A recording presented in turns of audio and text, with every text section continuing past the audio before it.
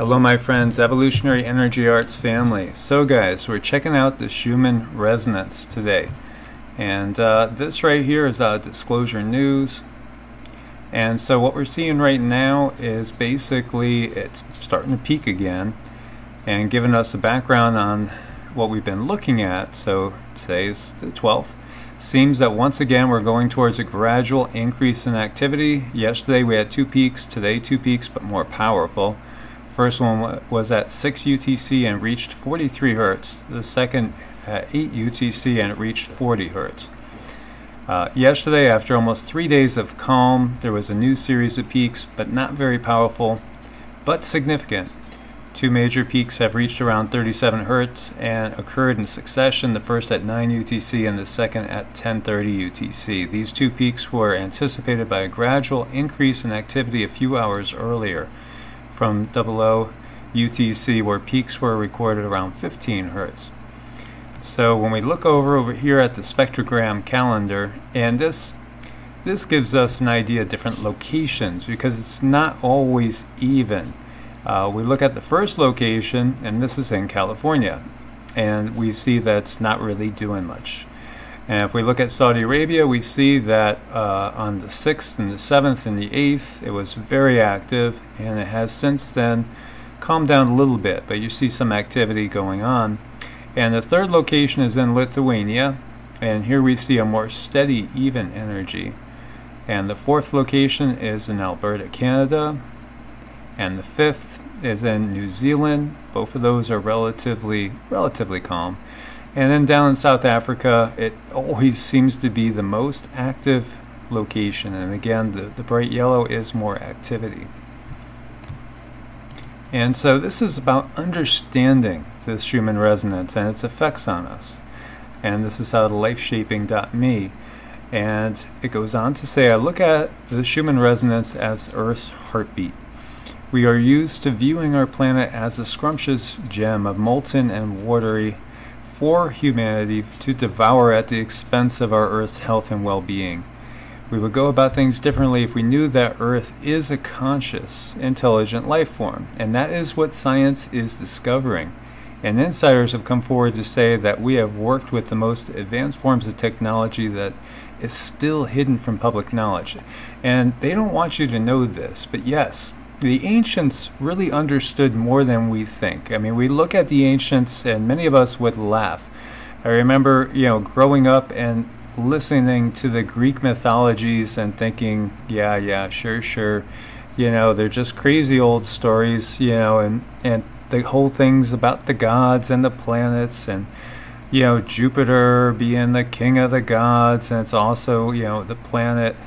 And thinking it's all cute. We're brought up thinking that the sun is just a ball of energy that it's just full of hydrogen and helium, and it's just basically nuclear energy that is powering that, and is just simply heating up everything. We were brought up thinking of everything in a very mechanical sense, and that is, in my opinion, totally done on purpose. And it's been kept that way because I don't think they want us knowing the truth. And when I say they, it's obviously the powers that be, the hidden forces that have been in control of the planet for a long time. Knowledge is power. Lack of knowledge, ignorance, equals basically slavery, servitude, and being able to control people. And so that is why we've been kept in the dark, and that is why we've been given a fear-based reality. And a fear-based reality, and also a reality which is based on, well, consumerism and capitalism for one, but also this fear of lack, of not having enough, of not being taken care of, or not being able to basically sustain ourselves, or fear of, the what-ifs. And we've lost our contact with the higher realms and the higher frequencies. So we've learned a lot through some of the brilliant minds that have come along, in the last 150 years. People such as Tesla and Max Planck, among many others as well. And what they've uncovered is really none other than what has been out there in many traditions, including Vedanta, for thousands of years, and perhaps is leftover knowledge from ancient civilizations. And we've even talked about that perhaps those that are in charge are simply people that did not lose their memory of the ancient civilizations or lose the technology that the ancient civilizations possessed, which seems to have happened to so many of us. The thought is that we are going through a pole shift, and this pole shift is coming about because the magnetosphere is declining, and that is coming about primarily because of what's happening in the sun and the reaction of the earth to the sun, because everything is about relationships. Everything is interconnected. There is a web of life that goes throughout the universe, connecting everything, one thing to the other. And this interconnectivity ensures and guarantees that what affects one thing will affect the other. And so we're learning about this. And so going on back to this article, everything in our multiverse, and we've talked about that, the fact that the entire universe that we think we know of is perhaps just one cell in something bigger. The entire universe is perhaps just one little cell in a bigger entity that we could call the multiverse, which expands different levels of frequency and vibration. And so our entire multiverse is made of a common element of energy. At its core, energy is information in movement. In other words, energy comprised of codes/frequencies, information, oscillates, creating vibration. These vibrations create patterns. As quantum science world digs deeper, it discovers that these vibrational patterns mimic the same geometrical patterns as the Platonic solids. Torsion fields and spirals. We're talking sacred geometry, which is the building blocks of the universe itself, the tree of life, the flower of life. You know, it's just so beautiful and interconnected. These vibrational patterns are fundamentally replicated and illustrated throughout our nature. It's very easy to see. And pine cones, sunflowers, snail shells, the formation of galaxies, and the list goes on and on and on. We are seeing the organizational nature of energy played out in vibrational expression. We experience it as form, matter, and life. The earth is made of the same stuff everything else is. It's simply energy. It's a complex collection of vibratory patterns that organizes energy into the form we call earth. It is an alive organism that breathes, evolves, and reacts. You could call it Gaia, we could call it whatever we want. Many scientists are beginning to come to the conclusion that planets and stars are just as alive as you and I. It's all consciousness, it's all frequency, it's all vibration. And as Max Planck said, the fundamental nature of everything is consciousness. You cannot get behind consciousness, meaning consciousness is the prime creator itself. Consciousness is what puts everything else into motion. And so, intelligence, as we have discovered, is not confined to a brain. Instead of looking at a planet as a big rock in orbit, it's an organism of intelligent consciousness. And the Earth is alive, and it has its own heartbeat, expansion and contraction, and its own energetic fields that create atmosphere and a sophisticated ecosystem. The Earth vibrates and emits its own vibrational patterns, its own collective frequency. We can measure that frequency scientifically, and it's called the Schumann resonance, the Earth's heartbeat. Schumann resonances are a set of spectrum peaks in the extremely low frequency portion of the Earth's electromagnetic field spectrum. Schumann resonances are global electromagnetic resonances excited by lightning discharges in the cavity formed by the Earth's surface in the ionosphere. In the normal Schumann resonances, the fundamental mode is a standing wave in the Earth ionosphere cavity with a wavelength equal to the circumference of the Earth. This lowest frequency and highest intensity mode of the Schumann resonance occurs at a frequency of approximately 7.83 Hz. But this frequency can vary from a variety of factors such as solar-induced perturbations to the ionosphere, which comprises the upper wall of the closed cavity. And so it's fascinating, how this goes. And we have known all this before. We are rediscovering what we lost. And the traditions that held on to the truth and to these beautiful gems of knowledge were demonized because the powers that be don't want you knowing the truth. And they don't want you understanding and learning these things, because then basically it gives you power. It gives you power over your own creation, gives you power over your world. In reality, the Schumann resonance was discovered far before scientists theorized it. In ancient mystery schools, they understood the connection between the Earth's vibration and pursuing enlightenment. Long ago, they understood the connection to being in harmony with the Earth's natural frequency and its life-enhancing benefits. The ancient Indian rishis called 7.83 Hertz the frequency of Om. And many of you guys have heard of Om. It's what is done often in meditation. It's a mantra, and it's the actual sound of the universe when you get down to it. And so here is a good synopsis of the world, the science world, discovering what the yogis already knew. In 1953, Professor W.O. Schumann of the University of Munich was teaching his students about the physics of electricity when they discovered that the Earth's cavity produces very specific pulsations, the vibrational pulse of planet Earth. In 1954, measurements taken by Schumann and Dr. Herbert Koenig, who later became Schumann's successor, confirmed an Earth frequency of 7.83 Hertz. In the years to follow, investigators worldwide began to research what had been dubbed the Schumann resonances. And Koenig compared human EEG recordings with natural electromagnetic fields of the environment. Eureka! They discovered that indeed there was a correlation between the Schumann resonance and brain rhythms. This relationship between the Earth's frequency and brain waves was then studied by researchers around the world.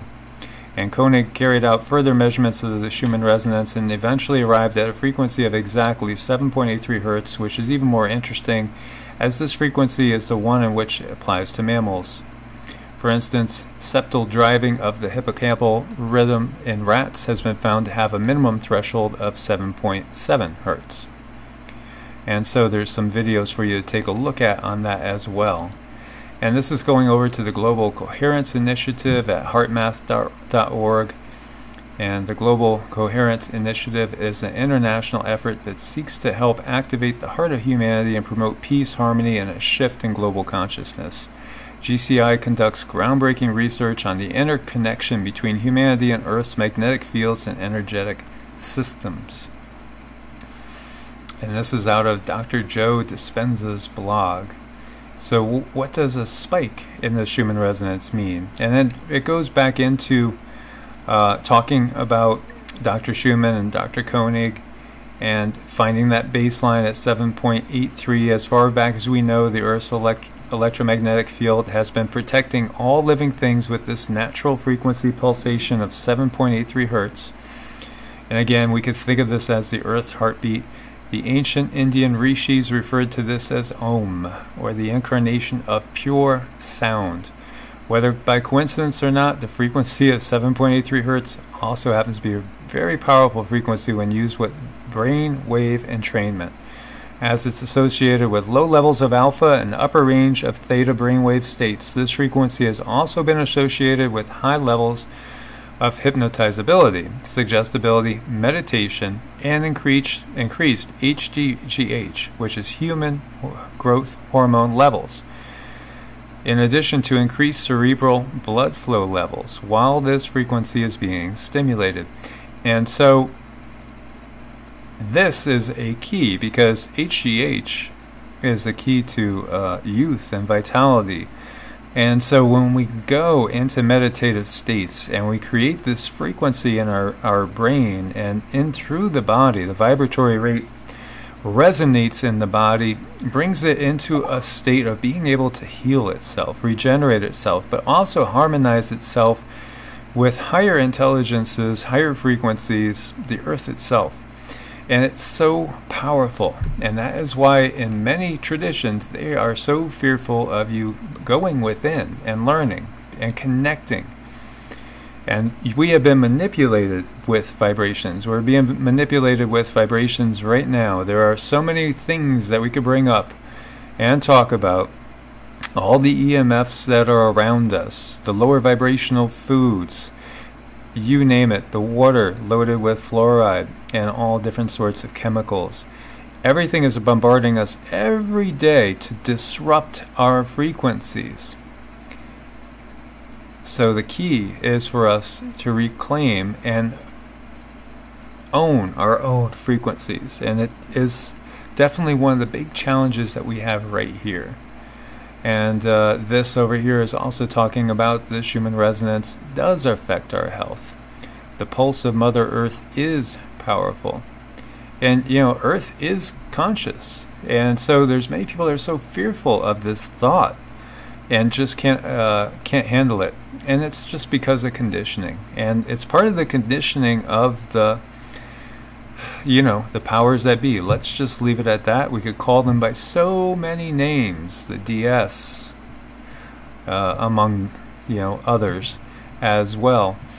And so we can see how they've controlled our you know, our philosophies, our religions, our politics, all done to keep us in a lower vibrational state, to bombard us with things that are going to keep us in that lower state again. I mean, we saw it in commercials, and, you know, just look at how they're always trying to bring us down into more baser levels of frequency. And so, you know, this gets into talking about Tesla as well, because Tesla said, you know, if you want to know the secrets of the universe, think in terms of energy, frequency, vibration. That's what it's all about. And so many ancient civilizations, again, were also familiar with the Earth's resonance. The ancient Indian rishis called the pulse Om. So we keep hearing about these Indian rishis. And these are people that went deep into meditation. That's all they did. That's all they did. In many cases, these people barely ate. They spent their entire days deep in meditation, and they were able to discover powerful truths and go way beyond the apparent physical world that we see into what is basically manifesting that physical world. And it's amazing, and I'm glad that finally, you know, all this stuff is coming out, and more people are waking up and shedding their fear-based conditioning. So in the 1960s, Professor Rutger Weaver from the Max Planck Institute for Behavioral Physiology in Erlangen studied the resonance's impact on health. In his studies, he let participants who didn't fear being in a cell live in underground bunkers for up to 4 weeks. When the Schumann waves were filtered away from the surroundings, the subjects did not feel well. Weaver noted that when the Schumann resonances were filtered out of the bunker, the students suffered physical and mental health. And they experienced stress, emotional distress, migraine headaches. After brief exposure to the 7.83 Hz frequency that had been screened, their health stabilized quickly. So it's long been suspected that human consciousness can impact the magnetic field of the Earth itself and actually create disturbances in it, and vice versa, particularly during moments of high anxiety, tension, and passion. So it's very, very key for us to be in control of our emotions and to be aware that everything we say has power. Every word has power. You know, so as Christ had said, it's not even about doing. He said if you even think it, you've already basically sinned, quote unquote. So it's so important to control our minds, to control our mouths, control the frequencies that we're putting out there. And this is known. And there are ways to enable our physical bodies to totally recoup so much of what is lost and regain health and vitality through meditation, through QiGong, through mantras, through prayer, through positive visualizations, and through basically creating your own positive affirmations. Everything is electrical in nature.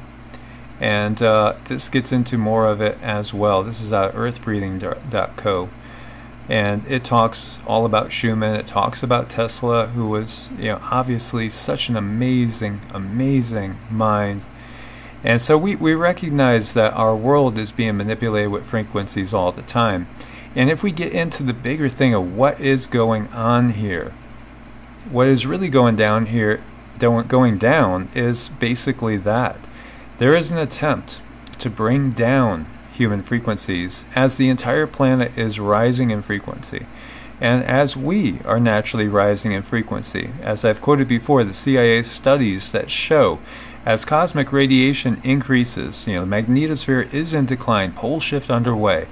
These things all go together. Magnetosphere decline equals more cosmic rays, equals changes to our DNA, which show basically a greater coherence and an increase in our abilities, our psychic abilities. How many of you are finding that you could read people's minds easier, that you're thinking about a person and they just call you right away, that if somebody feels stress or pain that you love, boom, all of a sudden you just got to go call them and something really is happening.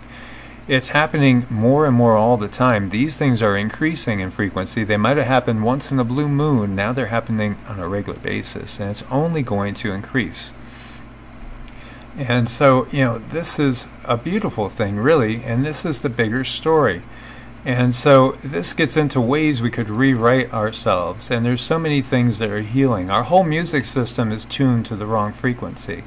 And so by tuning to 432 hertz, it's much healthier and more uplifting. And so I'll leave all these links for you guys as always. And our bodies and mind are being bombarded with energy that the intent really is to make us out of sync. We can't bring ourselves into sync.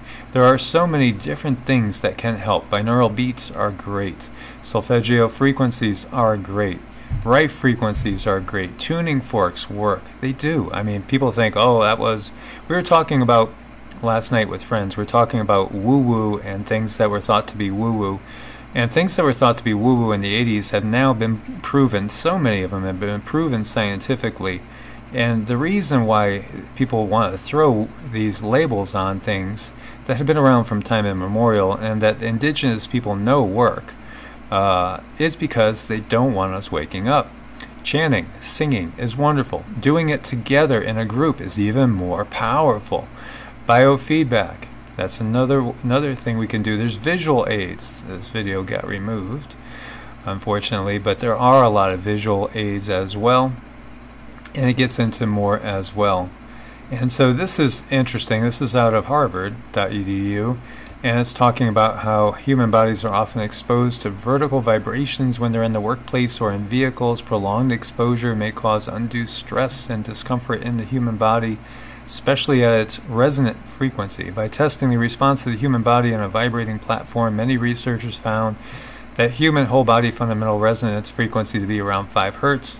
However, in recent years, there's been an indirect method that has been PROS, which appears to increase the resonant frequency to about 10 hertz.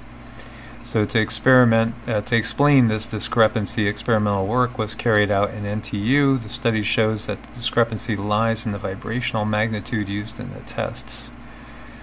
And so a definition of human natural frequency in terms of vibration magnitude is proposed. So, is it changing? Is it changing? Is our vibrational frequency changing? How many of you are experiencing buzzing and vibrating in your ears? How many of you are seeing rivers of light, or are seeing what looks to be sparkly things? Like if you look up at the sky, do you see sparkly things that seem to be swimming in all different directions, and you didn't experience that before? There are so many things. Do you feel buzzing and tingling in the palms of your feet, or on the palms of your hands, or in the soles of your feet? You're feeling the energy because we're changing. Everything is changing. Everything is changing, guys. It's all changing. And this is part of a natural cycle. We have talked about how the universe is consciousness itself. And as this is saying right here, the universe may be conscious, say prominent scientists. So a proto-consciousness field theory could replace the theory of dark matter, one physicist states. So what consciousness is and where it emanates from has stymied great minds and societies across the globe since the dawn of speculation. In today's world, it's a realm tackled more and more by physicists, cognitive scientists, and neuroscientists. Basically, in the past, it was just basically a philosophical and, quote-unquote, the scary word that everybody fears, occult, means it's hidden. Things that were hidden. Why were they, quote-unquote, occult? Well, they were hidden because they don't want you realizing the truth of how the universe works. And so it had to be hidden because those that knew the truth were persecuted. Look at it on throughout history. Persecution after persecution. So take the brain out of the equation and consciousness doesn't exist at all. Is that the case? Is that really the case? Or does it? There are so many afterlife cases. We call them near-death experiences, but I know and I've talked to several people that have actually been clinically dead for vast periods of time, anywhere from 8 minutes on up to a half hour or even more. And they all come back with the same stories, the same experiences. For one, they're out of their body and they're still fully conscious. They could see their body. And see, when we get into deep meditation, we can achieve the same thing. We could actually remove ourselves from the body and start to experience an expanded realm of consciousness. And this article gets into that some, and I'll leave it for you guys to go deeper. And so if everything is consciousness, is everything conscious at the same time? And if you guys ever get a chance to check out, go on YouTube, Buddha at the Gas Pump. There are some great discussions, great deep discussions on consciousness and on quantum physics as well, and different philosophical traditions. And it's fascinating to get into. Advaita means not to. Advaita Vedanta is not just saying that at some deep fundamental level everything is unified while the surface level is diverse. It's saying that there is one unified reality and that all apparent diversity is nothing other than the one appearing as the many while actually remaining the one. For example, right now we may feel that we're looking at our computer monitors, but if there's only oneness, then the observer, the process of observation, and the observed must all be the same thing, assuming that those different functions while remaining oneness. For the purpose of this essay, we'll use the term consciousness to refer to this oneness, although terms such as pure existence, God, Brahman, unified field, vacuum state, all those might suffice. So if there is nothing but consciousness, there can't be anything other than consciousness, which would cause consciousness to appear as limited forms. Somehow consciousness must do this to itself. Bernardo uses the analogy of a whirlpool, which seems to have a form, but is nothing but water interacting with itself. Physics speaks of the unified field as having a self-interacting nature, similarly explaining that at that level there is nothing other than itself with which it could interact. If consciousness creates the material universe through self-interaction, how is it that the various forms which consciousness appears to assume seem to lose sight of their essential nature? If there is nothing but consciousness, is consciousness somehow hiding its true nature from itself? In Vedic terminology, this hiding quality emerges as a natural consequence of the self-interacting dynamics of consciousness. Being conscious and having nothing other to do with itself of which to be conscious, consciousness becomes aware of itself, and in doing so, seemingly diversifies into the observer, rishi, process of observation, devata, and the observed, chandas. And I say seemingly because, as Rahamana Maharishi and others have pointed out, diversification only appears to take place. It doesn't actually do so. The rope never really becomes the snake. And so, this gets into like when they asked Christ, and Christ said, I and my Father are one. And they picked up stones to stone him because it was blasphemy. They simply don't understand consciousness at all. They don't understand the basic nature of the universe at all. And so this gets more into that, and it's just amazing. As it says, it seems to me that the hiding quality of consciousness is essential to there being a manifest universe, or appearing to be one. If every bit of creation was fully aware of its true nature as consciousness from the outset, there would be no possibility or need for manifestation, no evolution or change in increasingly complex forms, no fun game of hide-and-seek, which God is playing with himself. Once the illusion is seen, though, the game is over. More than one sage has uttered the statements such as the universe never manifested or nothing ever happened. All this talk of consciousness as the sole reality and forms as mere appearance is not meant to imply that we should dismiss our activities and relationships as illusory. Contemporary spirituality is now recovering from a tendency to do just that. Many of those who took refuge in the intellectual notion that they were not a person and that there is nothing to do lost interest in life, and in some cases suffered dissociative breakdowns. The current emphasis on embodiment is an attempt to counteract this. With that caveat, they will return to their theme. So if everything is consciousness, does it follow that everything is conscious? If so, to what degree? Have material forms entirely lost sight of their essential nature, or do they all retain at least a glimmer of it? There's a Sufi saying, God sleeps in the rock, dreams in the plant, stirs in the animal, and awakens in man. A rock is as much in consciousness and consciousness in it as in a human being, but rocks don't appear to be conscious in any meaningful sense. Yet at the atomic and subatomic levels, looking at carbon atoms for instance, a rock is indistinguishable from a human being. Some would argue that even at this level, nature is conscious. Physicist and cosmologist Freeman Dyson writes that matter in quantum mechanics is not an inert substance, but an active agent, constantly making choices between alternative possibilities. It appears that mind, as manifested by the capacity to make choices, is to some extent inherent in every electron. And in 1973, The Secret Life of Plants by Peter Tompkins and Christopher Bird presented research suggesting that plants are sentient beings that feel emotions, prefer classical music to rock music, and can respond to unspoken thoughts of humans hundreds of miles away. It is also obvious that animals are highly conscious and emotionally sensitive. These examples suggest that everything is conscious to some degree, but that degree spans a vast range. The more complex and sophisticated the physical structure, the more fully consciousness can be reflected. We see much more sophisticated complex structures in living beings than in rocks.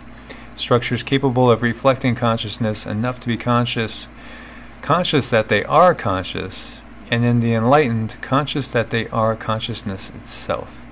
God sleeps, dreams, and stirs in the rock, the plant, and the animal, because they don't have brains and nervous systems capable of enabling consciousness to be fully awakened to itself, but human beings do. And some will disagree with that statement to a degree as well. And so the body is a vehicle. It's just a vehicle, and that is also a perennial truth that we uncover.